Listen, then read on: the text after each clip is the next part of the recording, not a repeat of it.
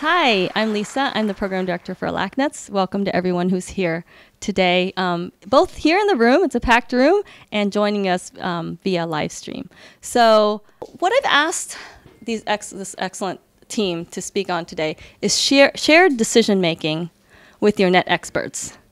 Because as you know, decision-making is a big part of this journey, right? From the very beginning, there's a ton of decisions, like who do I talk to? What do I need to know? How do I find a NET expert? So that's one of the first things we push, right? Finding a NET expert. How do you find one? Well, there's ways. We have certain resources like Carcinoid Cancer Foundation has a list of, and so does NetRF. There's ways in talking to people. You're asking, who are the people you see? Well, once you find a NET expert, what do you do with that decision? And also going to the NET expert, sometimes we expect them to tell us exactly what to do, but it's not always that simple. It's not always very straightforward. Or what if there's differing opinions? What do you do about that? That's the common questions we get. So I've asked these experts to speak on that and how they go about handling this, this pathway with us together. And I have seen them do it in this shared decision-making way, which I think is really beautifully done. And I think in the long run, even if it may be a little harder in the beginning to grow to our own and find our voice, I think it's something that's helpful to find our voice and work with our physicians together to find the best way to make decisions for us. So Dr. Gangi will be our first speaker, and she is a surgeon here at Cedars. Welcome, Dr. So thank you guys all for being here. We're certainly happy to have you, and thank you for LACNETS for giving us this opportunity to talk to you today. So this is a new talk for me. We're talking about shared decision-making for patients. So we'll kind of go through some things generally about when you're diagnosed with a neuroendocrine tumor, what happens, and then maybe how to choose your surgeon or what surgery even means if that's something that is in your treatment. So I have a neuroendocrine tumor. Now what? Well, so I was trying to make this presentation, and as you know, NETs are represented by zebras, and you might wonder, what does a zebra have to do with a neuroendocrine tumor? Well, as medical students, when we go through training, they tell us something. They say, when you hear hoofbeats, think horses, not zebras, and that's meant, don't think about things that are rare. If it sounds like a horse, it's probably a horse. It's not going to be something that's coming out of left field, like a zebra. Well, neuroendocrine tumors, they're pretty rare diseases. And so that's one of the reasons they're represented by zebras. And the second reason is because no two zebras have the same stripes. Now, I haven't personally gone out and looked at multiple zebras to tell you that this is true or not, but that's the speculation. And so when it comes down to a neuroendocrine tumor, I think it's well represented by this poem by Shel Silverstein, and I'll read it to you in case you can't see. But it says, I asked the zebra, are you black with white stripes or white with black stripes? And the zebra asked me, are you good with bad habits or bad with good habits? Are you noisy with quiet time or quiet with noisy times? Are you happy with some sad days or sad with some happy days? Are you neat with some sloppy ways or are you sloppy with some neat ways? And on and on and on and on and on he went. I'll never ask a zebra about his stripes again. And that's kind of representative of how these neuroendocrine tumors may behave, right? We're constantly asking questions. Why did it go here? Why did it go there? Why is it behaving this way? Why is the metastasis like that? So we don't know, but this is a good representation of why that happens. And potentially, this is part of the reason that sometimes it's so difficult to get to a diagnosis. It's possible that many of you in this room were diagnosed with other conditions before being diagnosed with a neuroendocrine tumor. Among those, you may have been told that you have irritable bowel syndrome or gastritis or anxiety or inflammatory bowel disease, asthma, menopause for the women in the room.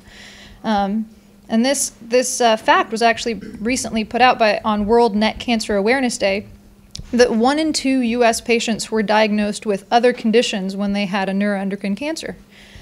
And so sometimes it takes a little while before you get to the date that someone actually tells you, hey, we know what this is a neuroendocrine tumor. And this, you're never necessarily prepared for it, and it's something that you have to deal with. Now, After the diagnosis, people have varying emotional responses, right? You might have the typical negative response where you go through shock, anxiety, loneliness, sadness. You eventually kind of filter in this transition phase, and you either then kind of move to restoration and acceptance, or you can, just never really accept the fact that you've been diagnosed with some kind of a cancer, and that's why it's important to know your support group. Now, there's other people who accept it, and they're able to be positive throughout the entire process. And this obviously is a new normal, right? It changes how you may interact with your family and friends. It may change what you do at work, how you interact with the people at work, how you define your social support. Some people dive in and they're open to talking to everyone about it and want everyone to know what they're going through. Others say, I've had many patients who say, you know what, I don't really talk to my closest friends anymore because when I talk to them, they make me feel like I'm sick. They're constantly asking if I'm okay. If I cough or if I sneeze, then it's automatically, what's wrong? Did something happen? What did the doctor say? And so I feel better when I'm not engaged. And so you may choose to withdraw, not because you're not feeling well, but because other people make you feel as though you're ill. So it's important to kind of understand what your new normal is. You become stressed about being stressed. You're told, don't stress. And then you find that you're stressing about a decision. And then all of a sudden you're stressed that you're stressed. And then you're even more. And then everyone's stressed and you don't even know what to do with that. And then you have all these decisions to make, right? Here's a tumor that they tell us is rare. It's represented by a zebra. Nobody knows what's happening next. How am I supposed to know what's happening next? What does it mean? What kind of treatment do I need and what kind? And I think the bottom line is, patients are typically accepting of the fact that this is a new normal, but everyone wants a good new normal, right? And so it's important to define that with the people that are closest to you. Now, that comes down to something that I find really important when speaking to my patients, and that's shared decision making.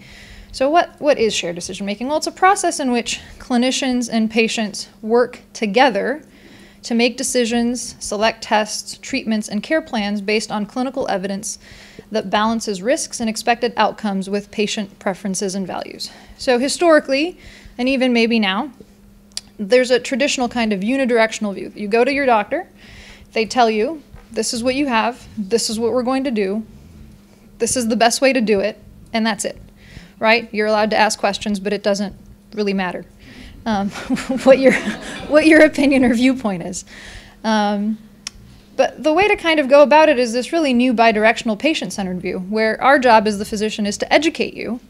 And that's what I tell my patients. When you come in, I say, you know what, there's probably 100 different ways that we can approach this, and although I say 100, I probably really mean 5.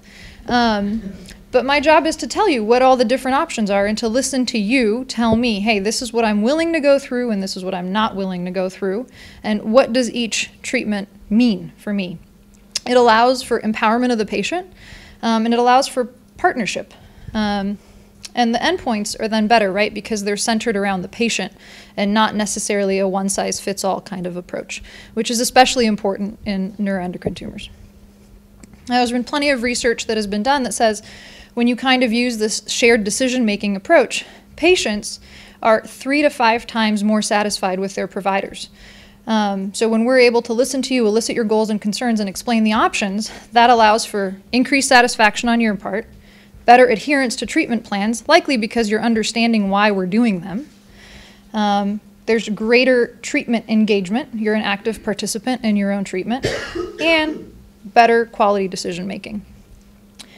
So here at Cedars-Sinai, we have a great neuroendocrine group. 3 of us are here today talking to you, but there's about a dozen or more people that aren't.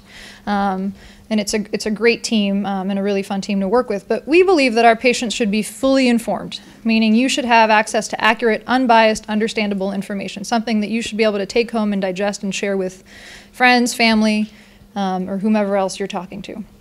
You should feel supported and encouraged to participate in your healthcare decisions. And you should be respected by having your goals and concerns honored, right? So although we feel that one treatment might be the best for you, maybe that's surgery, maybe you absolutely no way, you don't want surgery. And that's acceptable. And that's something that we're willing to honor and respect. So what are my responsibilities as a physician when a patient comes to see me?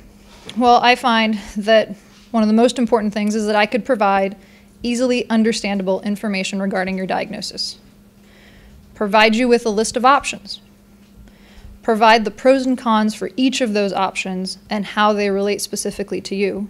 And then most importantly, listen. You might be coming in with an issue that I'm not even going to address if I don't listen to what you have to say to me, right? So you want someone who's listening to you. That's supposed to be a cartoon image of me explaining something, and I think the patient doesn't like the new Cedars-Sinai logo is what I decided when I put it in there. What are your responsibilities as a patient?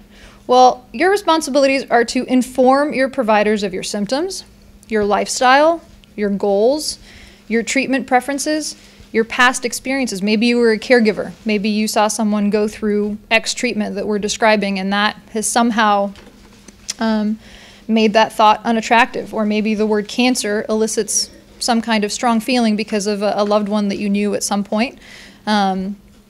So it's important for us to understand what your past experiences have been.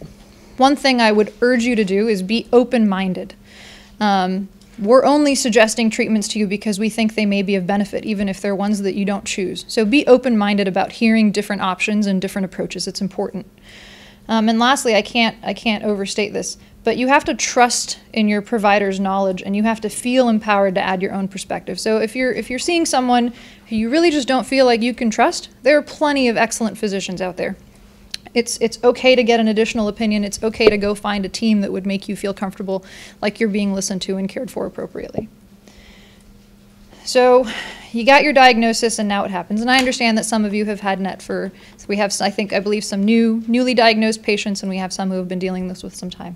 But connect with your neuroendocrine physician. As Lisa mentioned, try to find someone who has an expertise in NET. Discuss your recent diagnosis and symptoms.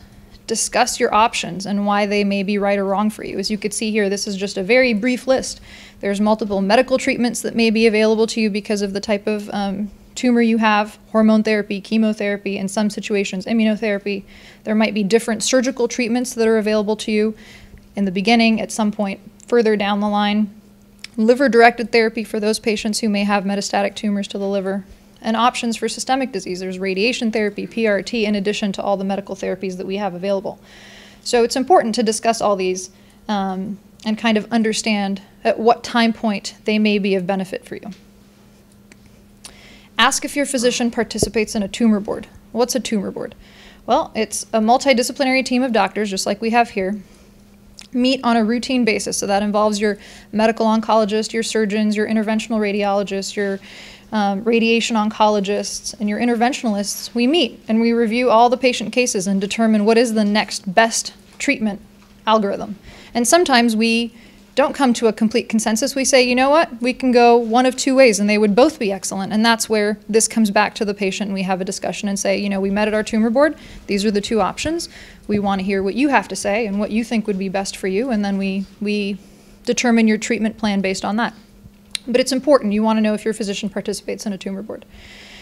Follow up after you've met all appropriate members of your team. So it's not uncommon that a patient will come see me with a surgical problem, and before I do anything, I say, you know what, you have to go see Dr. Hendifar, or vice versa. He might send you to one of our interventionalists. So there's a team of people who are working towards giving you the best care, and it's important to meet all of those people before you make any type of truly educated decision. Don't be afraid to seek out other opinions, okay? I've said this and I'm going to keep saying it. And be satisfied and trust your team. Well, what if I need surgery? How do I choose the right surgeon? I would say pick someone who's familiar with neuroendocrine tumors. If you're seeing someone who says, you know, I once dealt with this 10 years ago and it's not so common and it's, you know, it's a very, very rare tumor, then maybe get another opinion. Consider having all of your care at one institution if you can, where there is a treatment team of neuroendocrine specialists. If that's not possible because of location or anything of that variety, insurance, at least see a NET specialist at one of those centers and ask them to kind of be the one who oversees your care. We are more than happy to collaborate with physicians who are not necessarily at our institution. We have patients who come all the way from Santa Barbara and Bakersfield and Ventura and all over the place. So there's an open line of communication, and at the end of the day, our job as physicians is to make sure that you get the best treatment. So if that means that we can help you get the best treatment elsewhere, we're all for it. Pick someone who mentions that they do this type of procedure. I have this in quotes because it depends, right? If you come to me and you're talking to me about lung surgery, then you need to run away very quickly. I don't do lung surgery, right? So you don't want me operating on your lung, but there's plenty of people here who are more than qualified to do that. So pancreatic surgery, small bowel surgery, things of that variety. So you want to make sure these are people who do what you need to have done. Again, pick someone you feel comfortable with. You're going to be seeing them before surgery. During surgery, you'll be asleep. Immediately after surgery, and then for a pretty long time thereafter. And it's okay to see more than one surgeon when deciding. Don't worry about our feelings. This is your health. This is your life. It's important to feel comfortable with the team that you're seeing, okay?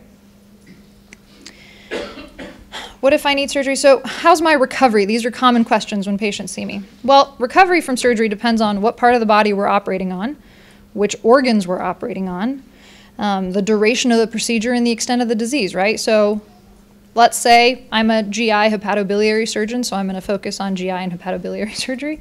Let's say you had a small intestinal tumor, right? And you come in and we do a laparoscopic assisted small bowel resection. We take out a segment of small intestine and we put you back together. Well, you can imagine the intestines were not meant to be handled and disturbed. Okay, so they go on strike for a period of time, which is what I usually tell my patients. Now, it doesn't mean that you're going to have a big incision from stem to stern. It's typically a pretty small incision. There's a little bit of pain associated with it. You may not eat for a day or two after surgery because we want the connection to heal. And then within a week, you're usually home and eating and feeling well and your pain is adequately controlled. What if you have significant liver disease, or we're going in to do a metastatectomy, meaning remove multiple different areas of tumor? Well, that's going to be a little bit more involved, right? So the recovery from that type of surgery might be a little bit longer. What if you're coming in for a resection of a lung nodule? That's typically done laparoscopically, small incision. You're usually home within a day or two. So it's important. It's difficult to speak to a crowd and say, what should I expect when everyone is dealing with something different? But understand that we should be able to give you realistic expectations of what your recovery would be like. Recovery also depends on your overall health. I mean, there's one question saying, am I a surgical candidate? There's kind of two ways to look at that question. One is surgery going to be something that benefits me for the type of disease pattern that I have, right?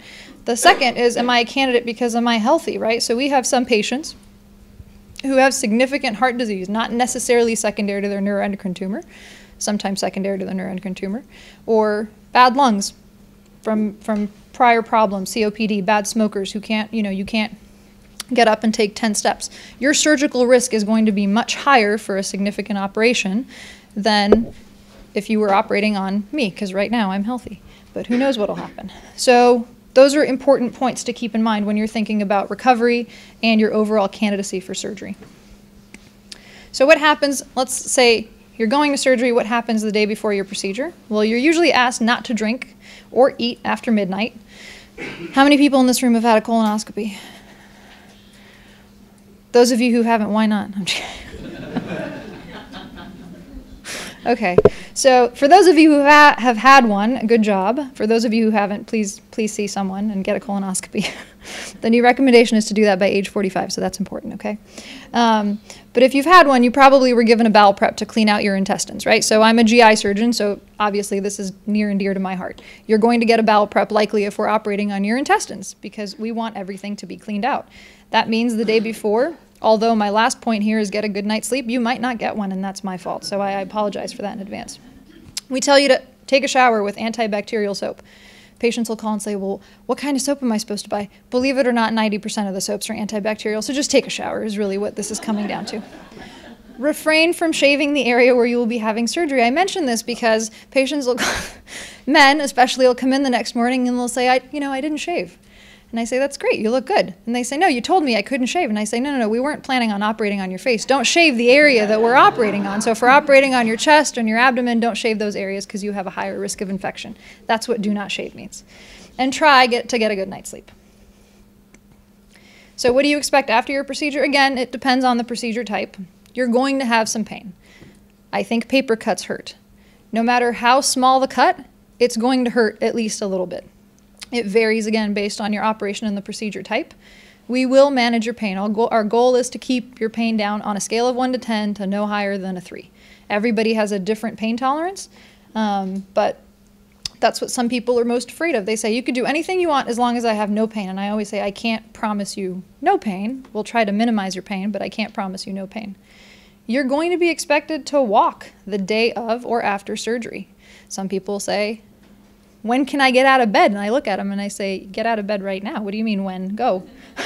Move.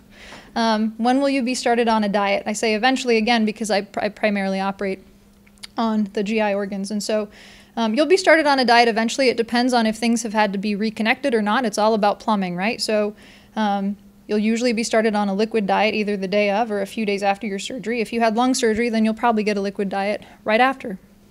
There's no reason to hold off on that.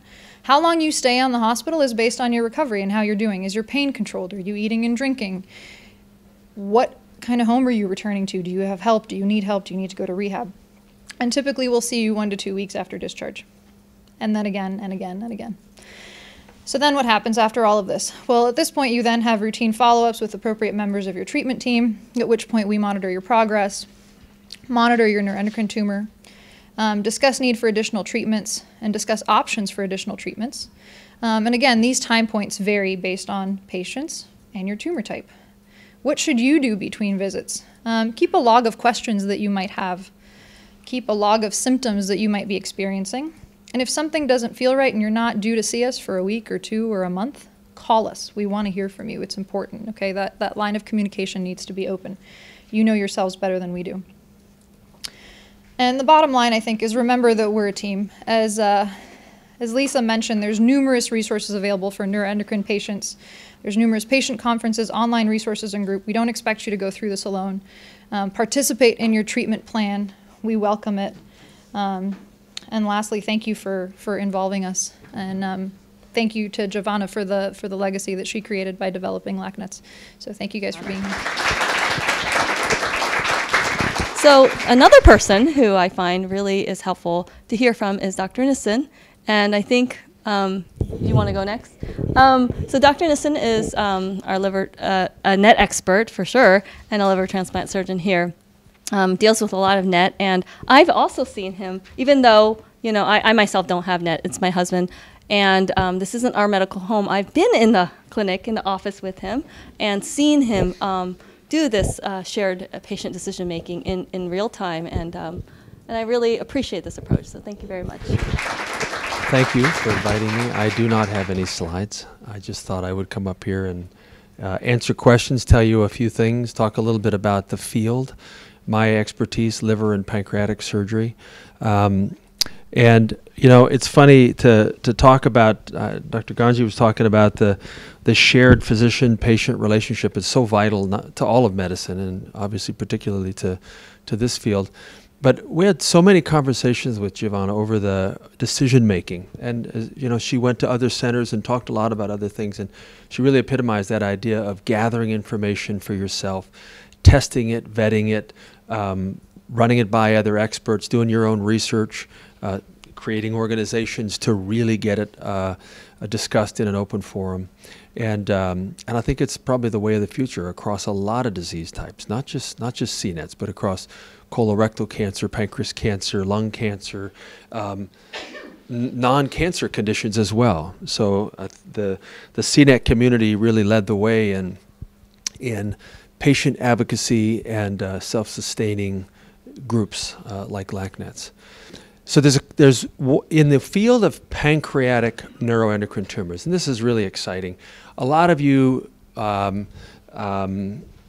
hear about this, or some of you may experience it personally, some of you may hear about it, but it's a different animal than midgut carcinoids and lung carcinoids.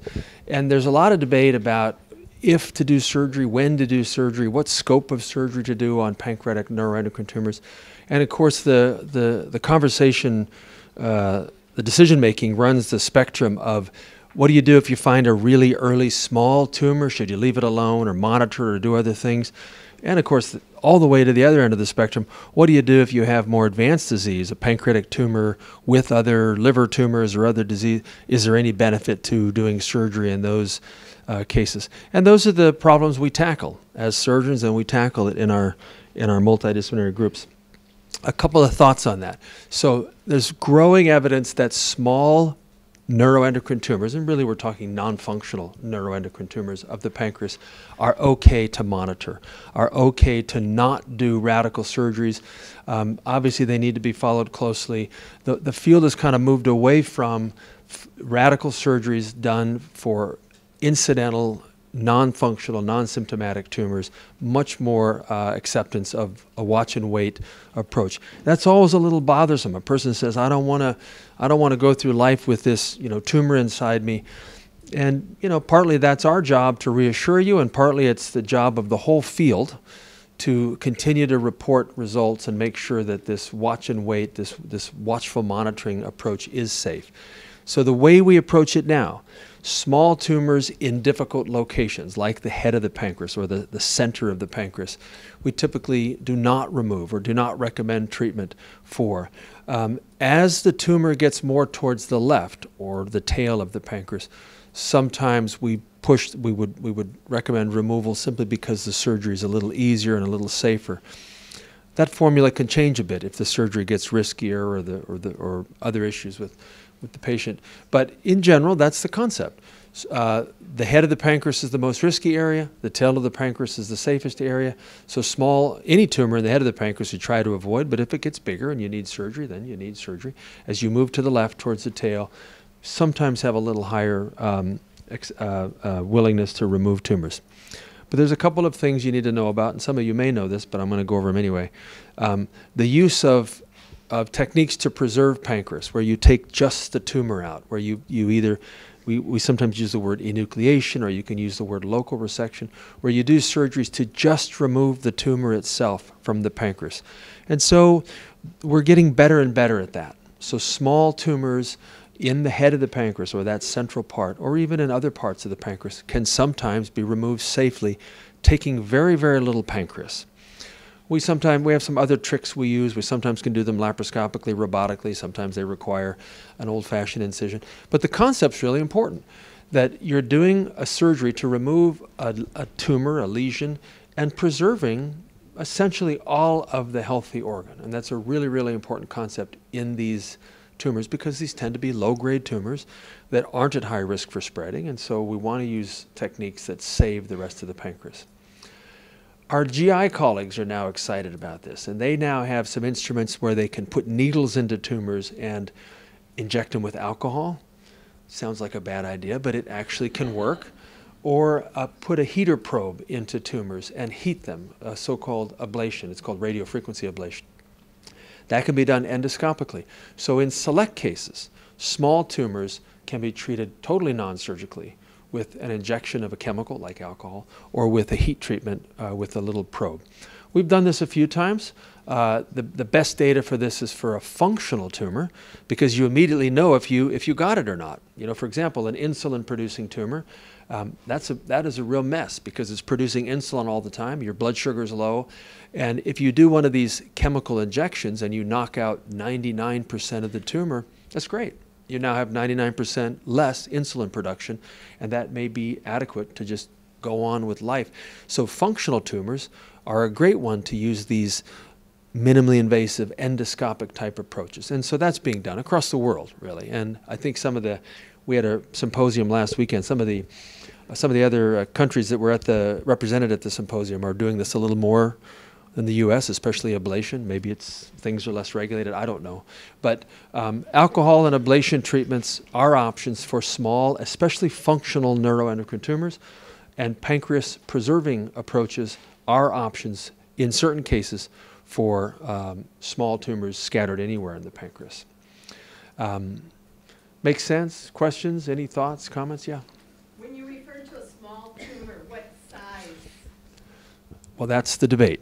What size is okay to monitor? So, yep. So in general, and I'll qualify this in a second. In general, 1 centimeter or below is tiny. 1 to 2 centimeters is considered small. Greater than 2, not so small. So 2 and up, most people would say that makes us kind of nervous. That probably ought to come out. 2 or below, you may be okay monitoring. Certainly 1 and below, it's okay to monitor. And there's some conditions. We want to be dealing with the well-differentiated tumors. with obviously non-functional, we said earlier. But in general, those are rules for the road. Less than 1, you're probably fine. Less than 1 centimeter, you're probably fine to do nothing. Less than 2, think about removing it, but weigh in the factor of how risky is the surgery and how easy is it to monitor, how many scans do you want to get, and how old you are. You know, because there's a difference between monitoring something for 50 years and monitoring it for 15 years. And obviously none of us really know what our journey looks like. But, you know, if you're 40 and I told you you've got probably 60 years of monitoring ahead of you, well, I mean, that's a lot of scans. And sometimes that may be the thing where you'd say, maybe if you can do it safely, I'd get rid of this thing. If you're 80, well, the surgery's a little harder when you're 80 on the patient. A little harder when you're 80, and also, in all candor, you've got fewer years of monitoring ahead of you. So we would tend to monitor a 1.5 centimeter tumor in an 80-year-old because, you know, they're older. If it grows, it'll grow slowly probably, and the surgery is harder on them. I would tend to take out a 1.5 centimeter tumor on a 40-year-old. That's a lot of years to be monitoring, and each time to be kind of nervous, what's my scan going to show, and I hope it didn't grow, and you know, I hope there's no lymph nodes involved. So again, 1 centimeter below, it's okay. 1 to 2, think about it, weigh in all these factors. 2 and greater, you know, I think it's fairly safe. For the most part, we want those out. Yeah. What is the real disadvantage of removing the pancreas? The real disadvantage is you're instantly diabetic, and it's a very severe form of diabetes. Remember, the pancreas makes enzymes to help us digest food, and it makes insulin to help us control our blood sugar. So if you take out the whole pancreas, we use the word brittle diabetes. You have instant, non-reversible, except for transplant, diabetes. So you're insulin dependent from that point on. And in fact, it's a difficult kind of diabetes because the fluctuations in blood sugar tend to be pretty severe. Now, the technology has come a long way. You can do insulin pumps and iPhone monitoring devices and all these things. So there are cases where we do take out the whole pancreas, but you always want to weigh that pretty carefully. No, because my pancreas was removed completely 7 years ago. I have the pump. And my endocrinologist said came only once a year because everything is perfect. Perfect example. It can be done safely. Takes a committed patient and a good team and a lot of attention to detail. But we've come a long way. And I don't think we're that far away. I mean, the pancreas isn't that smart of an organ. It's really not. So as we get better technology and better sensors, you know, it's not going to be that hard to just, you know, have a subcutaneous pump and just monitor this all from, you know, from your doctor's office remotely. So there was another question, yeah. In removing a small tumor from the tail of the pancreas, what are the pros and cons of preserving the spleen, or does the spleen have to be removed? So the spleen has some immune function. We know that if you've had a splenectomy, whether it's because of trauma or other things, you are at slightly higher risk for an infection. And the category of infection is kind of scary. It's called overwhelming post-splenectomy sepsis. So it sounds bad. The good news is it's really rare. If you have vaccines to prevent those certain bacteria, you can lower your risk of that infection. Things like meningitis and pneumococcus pneumonia, these things, the spleen really helps prevent. Again, good news is they're rare, and you can be vaccinated against them, but there is a little bit of benefit from having a spleen to fight those infections. So why save the spleen? Number one, maybe some immune benefit for rare infections. And number two, you don't have to do quite as much work to remove it. You don't have to irritate the stomach as much. You don't have to make as big of an incision. So in general, is it okay to leave the spleen? It usually is, unless you're trying to unless in two circumstances. Number one, you can't do it because after you've divided that piece of the pancreas, the spleen is not viable anymore. And you can usually tell just by looking at it, it turns black. If the spleen turns black, or it's the word we use is infarcted, well, that's not going to end well. So that you usually take that spleen out right at the time. So in other words, the decision's made for you. You do the pancreas surgery. The blood vessels have to be divided for that surgery. You look at the spleen, you said, well, you're either good or you're bad. If it's bad, it's got to come out. So that's one circumstance where you remove it. The other time you remove the spleen is if you're trying to get wider margins around the tumor. let's say you've got a 4-centimeter tumor in the tail of the pancreas and you really want to clean up all the lymph nodes, you want to have a high lymph node yield, you take the spleen out as well to really get that area cleaned up. My own feeling, in the era of gallium PET scans, which are very, very good at picking up lymph node metastases, I think we can rely more and more on a gallium PET scan to tell us whether you have lymph node metastases. So for small tumors, I don't think you need to do a splenectomy just to get more lymph nodes. So generally we're doing splenectomies, one, if we know there are lymph nodes involved, because again, we want a wider clearance, or two, if we have to. If the way we took the pancreas out obligates us to do the splenectomy because the spleen isn't viable anymore. Those are the two circumstances we take it out. Are there problems with leaving it in? Yeah. If you leave it in and it's partly infarcted, you can have a lot of pain afterwards. You've got a functional spleen, but you can still have pain and some other trouble. So that's the flip side of leaving it in. So the decision is usually made on the table, except in cases where it's a bigger tumor. Then you'll often plan ahead of time. We're gonna take the whole thing out.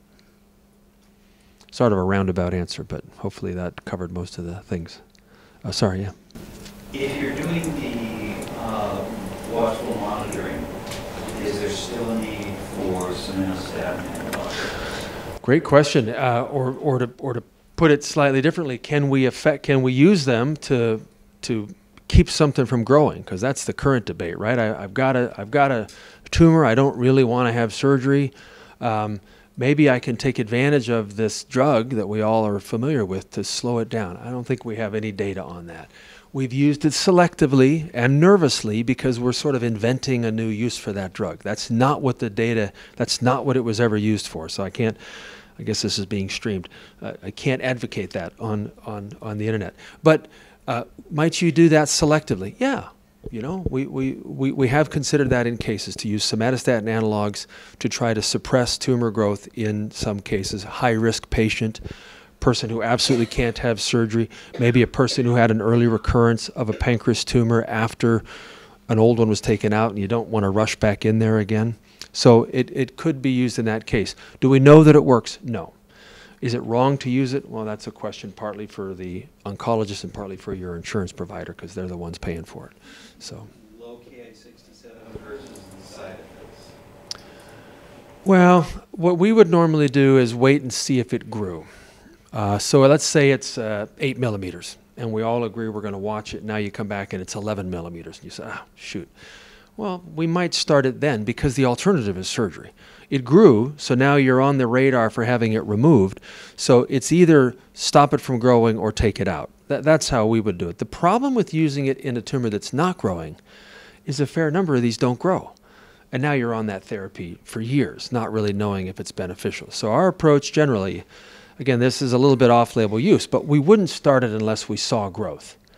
Because otherwise you don't know if you're doing the right thing, and the months go by and the months go by. So would we use it? Yes, in someone who we didn't really think was a good candidate for surgery, or we were really trying to avoid surgery. Yes, sir. What about metastases? I mean, how does that figure into metastases?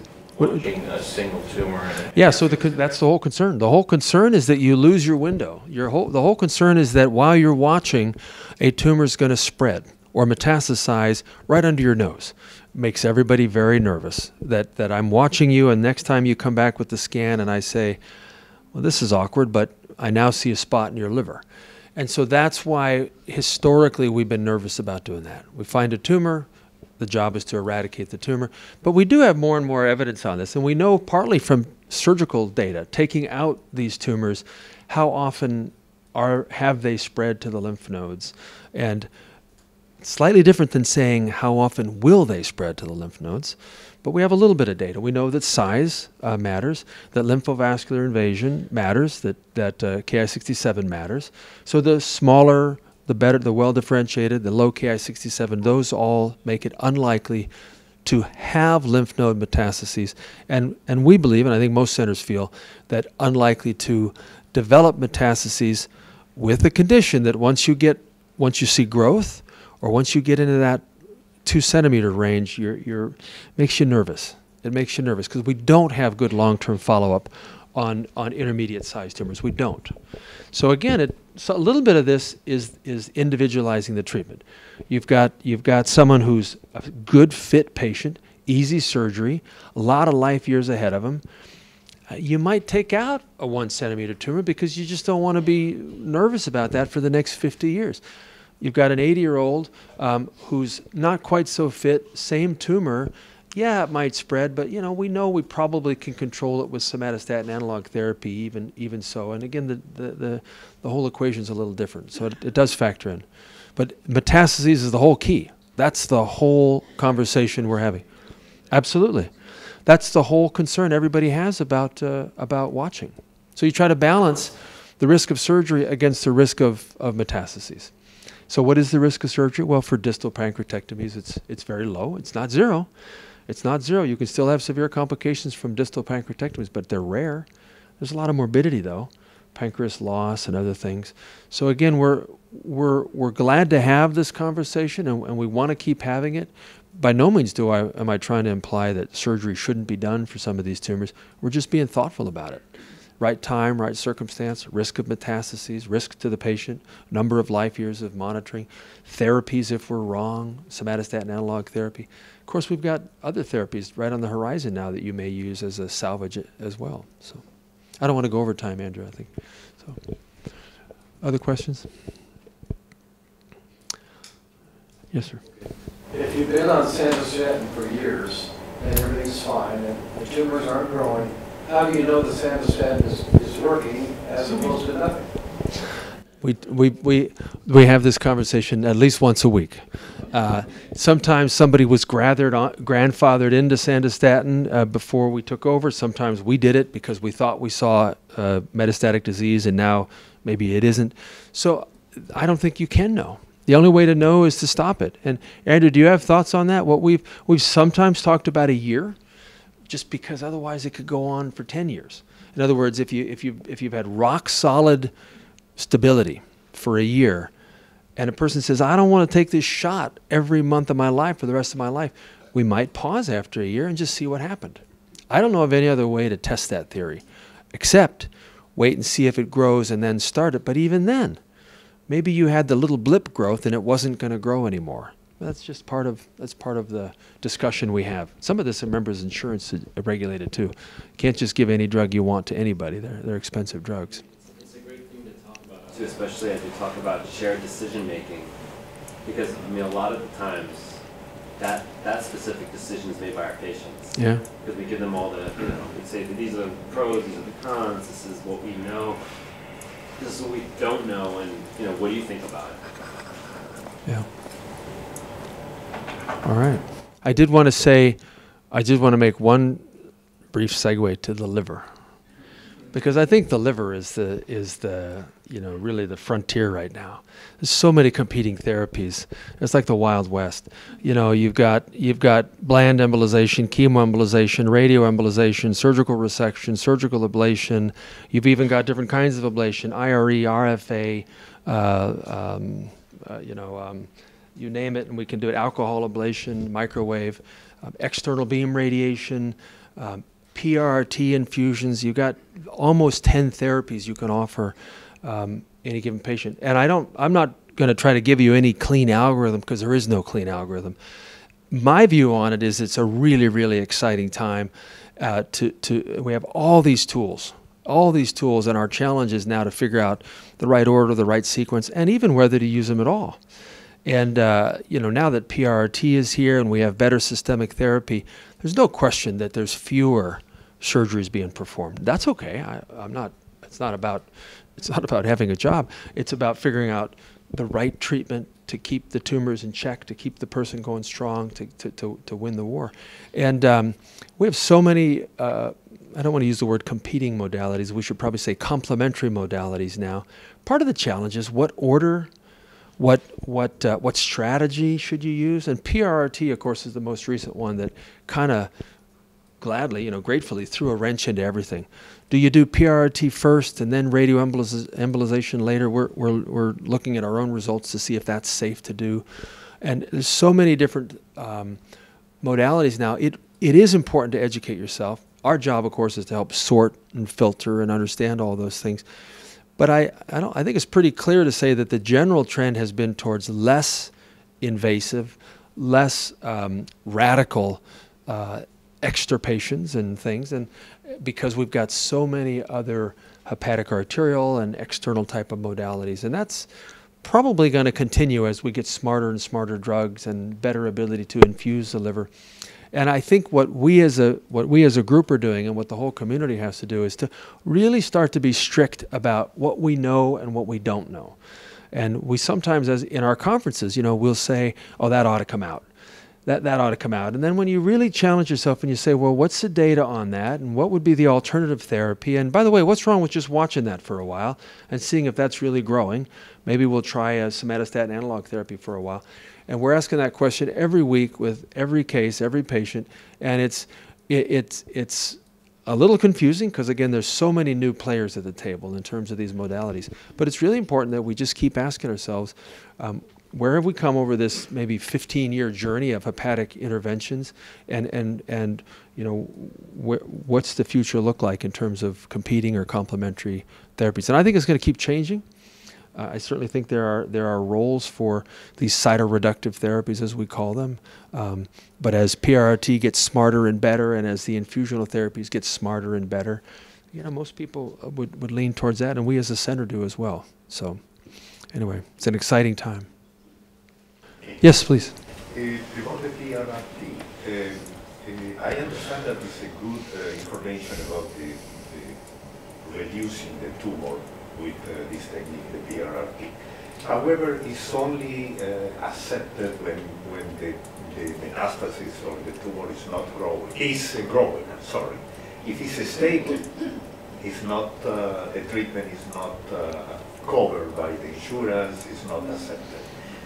To me, it's not logic, because actually if it's stable, you can use this and perhaps you can shrink. What could be the reason for not well, using the PRRT? First of all, the data comes from tumors that had progressed, so we got to be careful. The study shows improved benefit when you had tumors that were progressing. Okay, so we know. Secondly, it's not a totally benign therapy. Bone marrow problems and other problems. So you got to be a little careful about taking a person that's got really, really stable tumors and giving them something that could hurt their kidneys or their bone marrow. That may seem like a smart thing now in 2020 because you may decrease the tumor by 20 or 30%. But, what happens in 2026 when we get a smarter PRRT, something that is even better and more focused? Oh, but the one time you can't use it is if you've had prior PRRT. And you say to yourself, why did I do that back in 2020? Why did I expose my kidneys, my bone marrow to that drug when I was perfectly stable? And so it's a great therapy, we all know that, but it's not completely benign. It does have consequences of future radiation dosing. That gets factored in all the time. And if you're an insurance adjuster, you're going to say, I have no data. It sounds like a great idea, but I'm not going to pay for it because I've got data saying that it's helpful if you're progressing. What do we think as a center? Well, we're cautious about it. We're very, very excited. And I think the right question to ask is, when do you use it? When is it optimal to use it? Maybe it is optimal to use it before any other treatment. Maybe that's the future. Maybe the future is, as soon as you make the diagnosis of metastatic disease, you do it, and only if you progress do you go on somatostatin analog therapy. There's a whole bunch of possible future paradigms.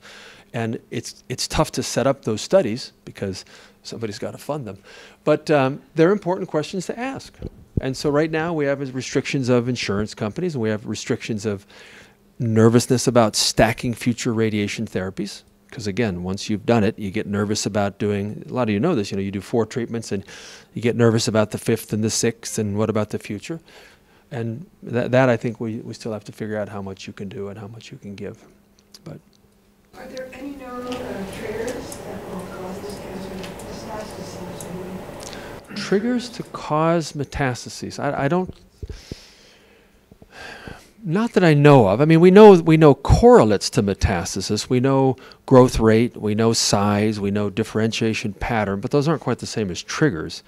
So I would say more warning signs would be, so warning signs would be growth, would be a higher grade tumor on biopsy. Would, I think in general, symptoms. Symptoms are always something we pay a lot of attention to, whether it's pancreatic or midgut. We always take functional or symptomatic tumors more seriously. Other signs of progressing of metastases about, again, a poor differentiation pattern. Even PETs, you know, we worry. Gallium PETs are great, right? These are great. Sometimes we get too much information, spots all over, and we don't know what that means. But we look at the gallium scan as a little bit of a biomarker. A gallium scan that looks just like it's supposed to is probably a better behaved tumor. A gallium scan that doesn't look like it's supposed to, meaning a less differentiated, more worrisome. So that's even a thing we're using. I don't want to put that in writing yet, but we all sort of think that if it's gallium PET not very active, that's a concerning sign and maybe a warning sign for earlier metastases. We might even be more aggressive with that tumor because we say that's not acting like our well-differentiated, slow-growing tumor. So, yeah. Another common question that comes up is if a patient has tumors in their liver that might be considered inoperable, is there a place for removing the primary tumor? Yeah, there's a lot of data on this that there is benefit to that. We're talking primarily midgut tumors here.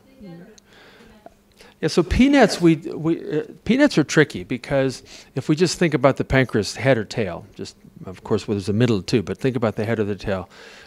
Remember that for removing the head of the pancreas for neuroendocrine tumors, that sometimes requires the Whipple procedure. The Whipple procedure comes with it rebuilding the bile ducts. You have to reconnect the structures of the liver to the intestine. That greatly increases the risk of future liver therapies. So it's not benign to do a Whipple in someone with liver metastases. Their future treatment options shrink dramatically. So we really got to take that into account. In the tail of the pancreas, doesn't affect your ability to treat liver tumors. So if you had symptoms, if you had a large tumor, if you had bleeding, if you had other things, we absolutely would. What about the 2 centimeter spot in the tail of the pancreas with a whole bunch of tumors? I don't, Alex, do you know? I don't know of good data on that's beneficial. I really don't. You'd have to really think hard about that because it's not without significance. No, I don't think there's any data for pancreas. There's some limited retrospective data for small bowel. Yeah.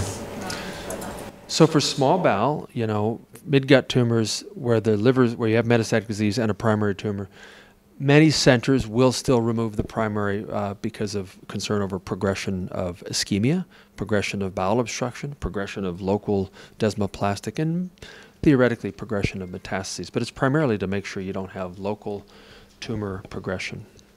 Do we do that? We do it, I don't want to say 100% of the time, but selectively. You do more of these than I do, Alex. But I think pretty aggressively, but there are certainly cases you don't because it just doesn't make sense. But if you said in general, should I have the tumor, a primary tumor removed even though I have metastatic disease? Midgut, yes.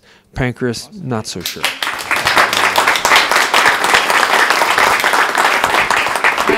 And our third speaker, who's been waiting and has been so excellently supportive of LACNETS for at least the last 7 years, and heads up the neuroendocrine tumor program here is Dr. Andrew Hendifar.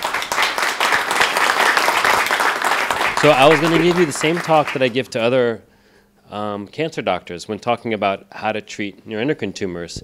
And when you're a part of a team, there's always a moment in time where you're the quarterback, right? No matter what position you have on a team, there's always your time to shine when everybody looks to you for an answer or to complete a specific task.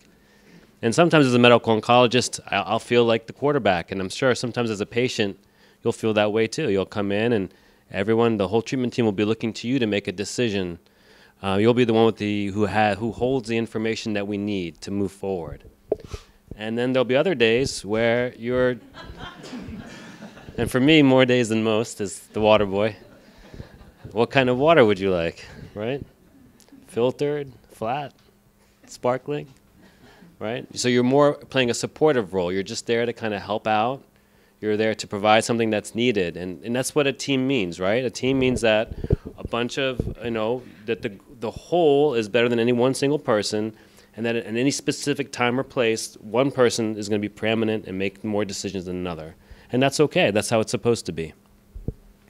Now, what's really interesting about neuroendocrine tumors, unlike most diseases, is that you have a very big team, very big team. And that is unusual. Most cancers, you won't touch so many different providers.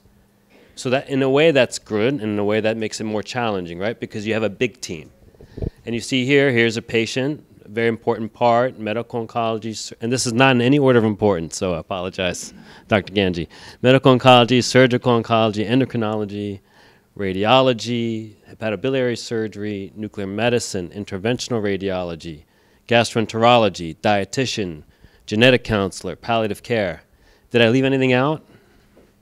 You could probably put in massage therapist. That should be the biggest box. Nurses, that's a great point. Of course, I should get shot right now. Of course. I could put that under the social work. Insurance coordinator. That is so true, right? And every one of the team members, it's interesting when you say that, because every single one of these team members will have their day when everybody looks to them as the quarterback, right? So how as a patient or how as a provider do you navigate such a big team? How does that work? Well, this is why at our institute what we really like to do is bring everyone together at the tumor board, because that's a way when everybody can kind of touch base. It's kind of like the team huddle. Maybe many of you participate in team huddles in your own work. And so that's kind of like our team huddle. We also have different team huddles within each group too. That can also be a time when all your team members will intersect with each other and have a conversation. So what are the different types of interactions between patients and their providers? And what does it mean to have shared decision making? It kind of seems in one way kind of obvious, and but maybe not so obvious. But I would say that in general, historically, medicine has been practiced in a paternalistic way, in that you would see a physician or provider or a healer, and they would say, this is what you need to get better. And more recently, and the way I was trained, was that you are more of an informed medical decision. You provide information and allow patients to make decisions. So when I was in training, it was very important that we didn't make decisions for our patients, but we just presented to them the information, and then we said, okay, now you can make a decision. And that's how I was trained. And that also has probably a lot of positive and negative attributes. Can anyone think of some good and bad about those two approaches? Anything comes to mind? Yes. Well, in regards to our disease, it's hard to give the information to the patient if they're somewhat new, in a sense, to the disease, and they're learning at a slower rate than maybe you're giving them the information or the disease is progressing. Right. Plus, then if they do have the information that you've handed to them to go home, think about this is what we're going to do, who do they bounce that off of at home, because they have a very complicated type of cancer. Right. So even though their family or whoever caregiver is somewhat informed, it's still every general idea of cancer is the opposite of our cancer. Right. In a sense. So right. So a great point. Like this would be where I would come to make that kind of informed decision. Excellent point. So maybe there's too much information to make good decision making, and maybe you need to bounce it off other people, other ideas. Yeah. And I think shared decision making is where ideally we would end up in neuroendocrine tumors, and really in almost any disease, in that there's a good flow of communication. And what the right answer is not the same for every person. So if two people have the same exact issues, the right treatment for each of those people aren't necessarily going to be the same, which in a way is kind of crazy, right? Because you would think that this is medicine, it's a science, and that if you have A plus B plus C, this is the answer that you get. But because in this disease specifically, there are lots of caveats, there are lots of unique issues, meaning a lot of patients will have this disease for decades. A lot of the therapies haven't been tested against each other. So values and preferences become super important. So you're going to have to express your value and your preference to your provider. And that would be very helpful to make the right decision for you. Sometimes it's hard because you might not know the first day what your values are. You might not have thought about it, right? Okay, so what are the patients? So, when you think about what are needs, what are values, there are people who've really thought about this a lot and have put together, I don't know if in college I remember the Maslow's hierarchy of needs. And I remember self-actualization was on the top, and I don't know what that means still today. So I don't know how useful this is for you. But it's interesting that just, someone else is telling you what's important to you. I love that, but you can use it as kind of something to think about, right? So whether it be physiologic needs, that's at the bottom. Okay, maybe. So consciousness, nutrition, pain relief. I don't know, pain relief is pretty important, so that's pretty low to me. But safety, of course, this is very important, right? Safety of yourself and probably of your family and your loved ones. That, support is, of course, very important.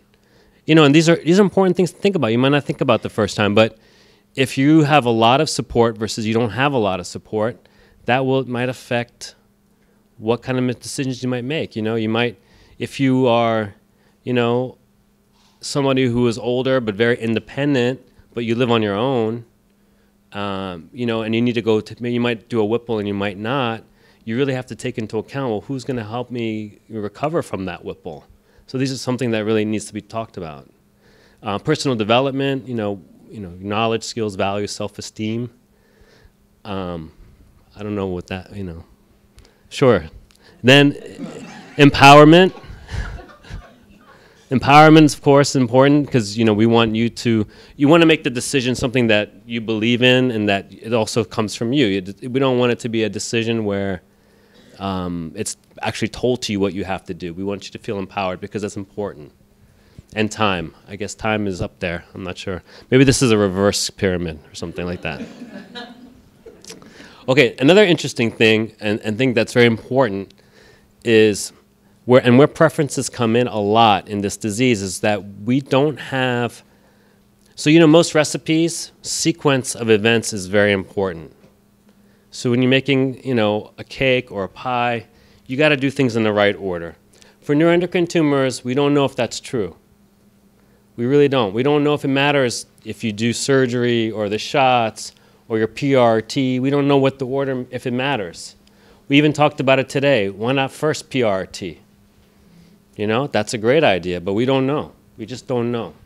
And honestly, if you end up in Europe, you would get PRT first, okay? And then this is just the way it is. But they haven't answered the question either. Why first? So this is really important, and this is why your role in the care team is so important, because a lot of times your preferences and values will dictate what order you do something in, because we don't know. And if you don't know, then that's when you have to base it on other pieces of information. Right, sequencing might or might, and this is what I tell other cancer doctors too, because they always ask me, well, what do we do first? What do we do second? What do we do third? And it's interesting to me that a lot of people have very strong ideas and beliefs. But until we have the science, there will be a clinical trial in pancreas neuroendocrine tumors soon, looking at PRRT versus CAPTEM, which are chemo pills. Makes no sense to some of you. But so that's a sequencing trial, which all of us are very excited about, because we're going to answer at least one sequencing question in one disease. And then what's even more difficult is that although we all have neuroendocrine tumors, they're not all the same because they're also not from the same organ. And these sequencing questions might have different answers. The recipe might be different depending on whether you have a lung, a pancreas, or a midgut or a hindgut tumor. Is the sequencing really different no matter where the parameter is? Yeah, it could be. What about the metastases? If it's the same type of metastasis, let's say it's fine. Right, so that's a good point. Right, so we generally treat tumors based on where they start from, as far as sequence. But you're right, sometimes different tumors will have the same metastatic presentation, right? You could have a pancreas or a midgut with just liver mets. And you're right, in some ways the treatments would be very similar, but in some ways they would be different. So it does add complexity to this, and why you can't really match notes, right? So if two patients have the same disease, you're on Facebook, I don't know if there's a Facebook account, and you're looking through and they're like, well, this one got this and then this one got this, and why is it not the same? Why is it different? Why are the sequencing different? These are the reasons why. These are the reasons why. And don't forget values and preferences of the patient. So I like to draw these, I didn't draw them. I mean, I like to, this is kind of sometimes, yes. Okay, sometimes this is what it's kind of like. So if you have carcinoid syndrome and you have a midgut tumor, your treatment team is going to be a little bit different than if you have a pancreas tumor that got surgery, okay? So let's just take your team for midgut. And a lot of times the bubble sizes are going to change. You're going to be one of the team members might be more important than another in a certain disease state or a certain time of disease. So this is like a nice way to graphically present how your treatment team changes over time and how different members come in, different members leave, and different members have more importance. Here, a patient might have a lot more, importance about what kind of preferences they have, about how to approach it. You might have 3 or 4 different perfectly good options to treat a certain problem, and you as the patient will have to say, well, these are my preferences, these are my values, this is what I would like. And there'll be other situations where, the surgeon is just going to be like, this is what we're going to do, and they're like, well, there's option to just surgery. There's not a lot of other options. And everybody in your treatment team might be saying, yeah, I mean, that's your, this is the kind of thing that you need to remove, and there are not a lot of other options. So then your treatment team might shrink down a little bit, and the importances of each member might change. I don't know if that makes sense. Does it? Okay. Now, if you have a poorly differentiated or high-grade neuroendocrine tumor, most of your treatments are just, systemic treatments, meaning we give it through your circulation, like medicines. And there are different types of medicines that may or may not be helpful or more helpful. Now, if you have midgut tumors, we do a lot of somatostatin analog therapy. There are pills that you can take called everolimus. We have radionuclide antibody therapy or peptide receptor radiotherapy. And for those who don't know, peptide receptor radiotherapy, conceptually, we call it systemic radiation therapy. So instead of giving energy through a beam like they do with radiation therapy, we connect that energy, which is in the form of lutetium, a radioactive particle. It's combined to an antibody. That antibody medicine conjugate is actually injected into your vein, and the radiation is bound to the tumor, and then the rest of it is excreted. And that's what peptide receptor radiotherapy is. It's very interesting medicine. And actually, it's going to change the way cancer therapy is given. Because right now in development are a whole bunch of different types of antibodies and different types of energies that are being developed for all kinds of cancer. So it's really going to change the way cancer therapy is given. So you guys are pioneers in the neuroendocrine tumor world. Another option is cytoreductive surgery. That's often done, and definitive surgery. Surgery is a very widely used, commonly used treatment for midgut tumors. And finally, there's liver-directed therapy. Now, if you notice, this list of treatments is much different than the list I just told you, even though they're both neuroendocrine tumors. Now, if you have a pancreatic neuroendocrine tumor, the treatment options are pretty similar to that of a midgut tumor. They're pretty similar, except you do have more systemic therapy options. Anyone have any questions about these things? No? Okay, good. And then hindgut tumors. Again, you have a menu of options, a little bit different than pancreas, a little bit more similar to midgut. Okay, and finally, one thing that's often, something that's asked a lot is who should get peptide receptor radiotherapy? Does anyone have any questions about that, what it is, before we talk about who should have it? Okay, we all got it, good. So one thing is that your tumor has to have this somatostatin receptor, and the way we check that is that we do the gallium-68, and we used to do an Octria scan. So an Octria scan could work, but it's kind of an older test. So that's first thing. Two, it has to be the right therapy for you. And that, talk to your doctor about that. What are they usually, it's approved for GEP-NETs, which are any neuroendocrine tumor in the abdominal area.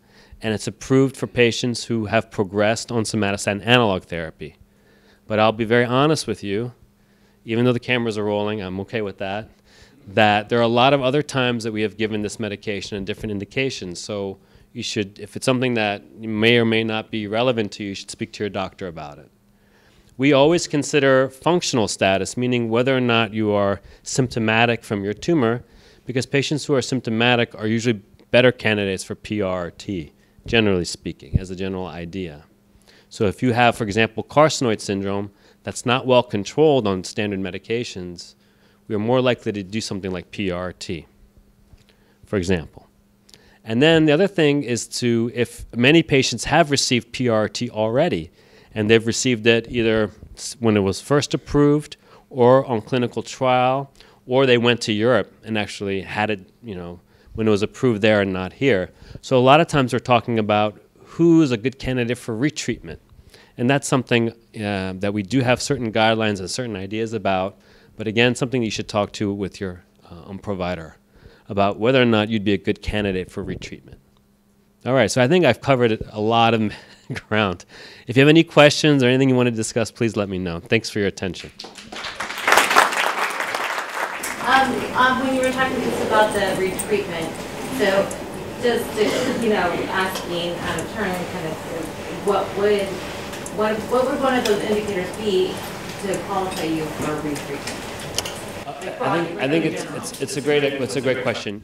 A lot of the times the criteria has to do with how much benefit you received the first time around, and that's usually described in terms of time. What do you mean time? For how long? Absolutely. Right.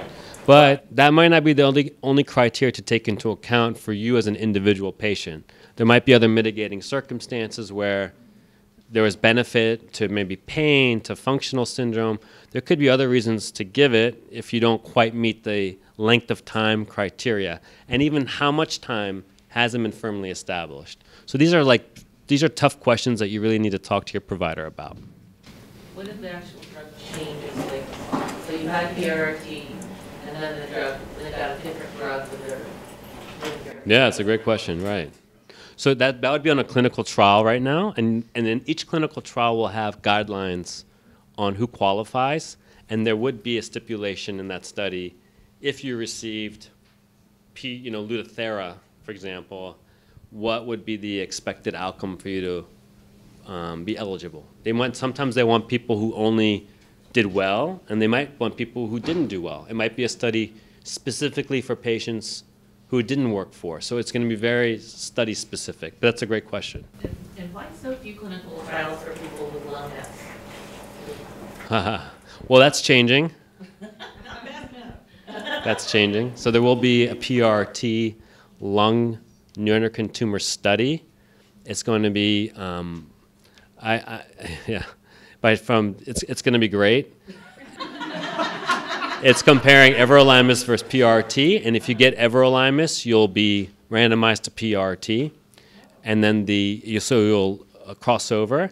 PRRT will be provided for free by AAA, so it won't be an insurance issue at all.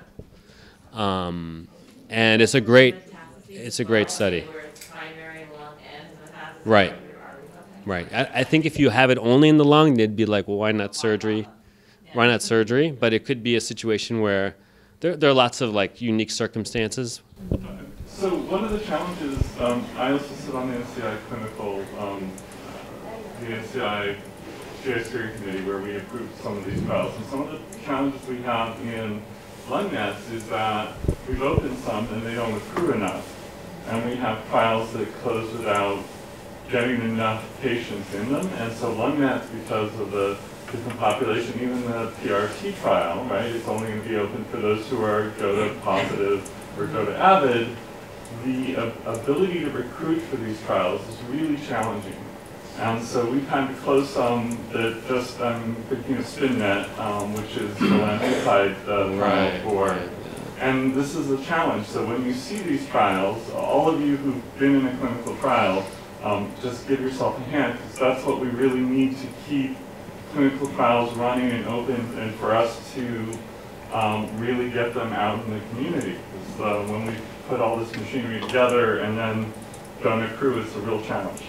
Yeah, and I have to say, I think it's mostly the provider's fault, not the patient's fault for that issue. But yeah, it's a great point. So, but yeah, that's the thing. But I think the lung study is such a good, perfectly timed study that I'm very optimistic about it. I'm very optimistic. SpinNet was complicated because, yeah.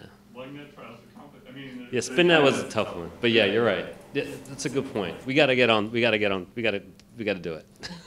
Good point. We're going to make it happen. Yes. Dr. Hendifar, just to address this young lady's question earlier, there is a database that we as patients can access. Lisa, do you have a link for that? I've looked at it, I just kind of crossed my. It gets confusing. Okay. Yeah, clinicaltrials.gov is tough. I use it sometimes. It's even tough for me because it'll pull up every single study, whether it's open or closed, regardless of, and then you can start playing with subheadings and whittle it down, but it's still like, if there's a study in Norway that is open for lung nets, it'll pop up, right, as a top hit, and you're like, well, that's, right, so it's tough. So I think the best thing to do is maybe circle, does LACNETS have a way to help patients find studies, or no? If you're on Smart Patients, they have a kind of there's a couple of backdoor APIs to clinicaltrials.gov. And Smart Patients actually has a clinical trial navigator that uses AI and is a little bit more friendly than clinicaltrials.gov, although please give recommendations on how to improve it. We're always trying to improve clinicaltrials.gov, and they're open. It gets better all the time. But you can put in what you're doing, and it will show you the drugs that are involved and how close they are, and they'll only show you phase 2 or phase 3 that are recruiting. So it's much easier to see. That sounds like a great resource. Yeah. How do they get to that? Smart Patients, it's a kind of forum for patients to. Beautiful. So smartpatients.org. But it has a very good one. That sounds great. There's also the issue of a patient bringing a clinical trial that they saw to you, and you have reasons that you don't think they're right for the trial. Right. I mean, that's true. But, you know, studies that are vetted through cooperative groups, those are bulletproof. Those have been already talked about amongst the experts in the U.S. And there's rarely a time when there's a cooperative group or SWOG or ECOG. There are these acronyms that refer to groups of expert medical centers who work together to study these things. There'll be a rare time when those aren't a good study. But you're right. There are times when you have a study and your provider might not think it's the best study for you. And cancer.gov has a service that you can call up. I'll give the link as well, and you tell them your circumstances, and they will do the research for you and send you a vetted version of things that went through the NIH or the NCI and are through the cooperative groups. So they'll do a lot of that legwork for you. Thank you so much. All right, thanks for your attention.